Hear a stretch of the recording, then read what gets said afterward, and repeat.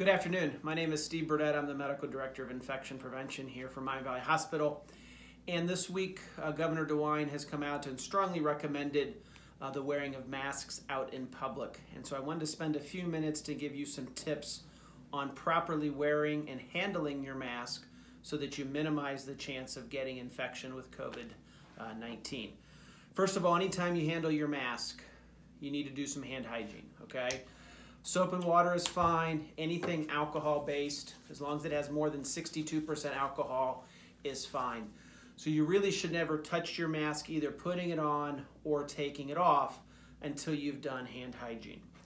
When you wear your mask, please make sure you wear it properly. This is not proper wearing of your mask. This is not proper wearing of your mask, which is all areas that we've seen masks worn here since more and more people have been wearing them. They need to cover your nose and your mouth to give you the fullest protection, okay? I'm gonna take my mask off. I'm gonna clean my hands. I'm gonna take my mask off.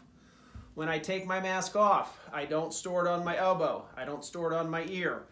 It really needs to go. This is an envelope that the mask won't quite fit into, but you could store it in an envelope. Usually we recommend storing it in a paper bag. You do not want it in a plastic bag because that can actually build up moisture. So you should store your mask in something like a paper bag or a box so that when you are ready to touch it, you can clean your hands, touch the outside, and reapply your mask. The reason that is important is that if you have been around COVID, it has been in the air where you have walked, somebody has breathed, coughed, or whatnot, and you're near it, the virus will actually be on the outside of your mask. So if you don't handle your mask properly, you could infect your hands, and then you could infect yourself when you touch your eyes, touch your nose, touch your mouth, eat your hamburger, whatever. So before you handle your mask, you have to clean your hands.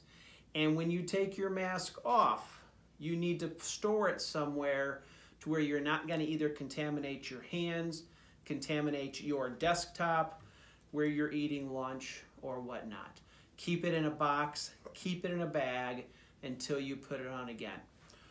Also, we're not really used to having things on our face. When we put masks on our face, we're constantly touching. You really need to be cognizant not to do that. If you do need to adjust your mask, again, do the best that you can to clean your hands and try to dust on the outside of the mask. Sometimes you have to pull it up a little bit. Don't just grab the mask here and push it up because you're going to contaminate your hands potentially. You want to grab it around the outside, pull it up, reposition it, and then clean your hands. Anytime you touch your mask, you really need to find a way to get your hands cleaned. Masks can be helpful. Masks can help keep you safe, but they can also put you at some risk. So when you're dealing with your masks, please be cognizant, do it the right way, and always do it with hand hygiene. Thank you very much.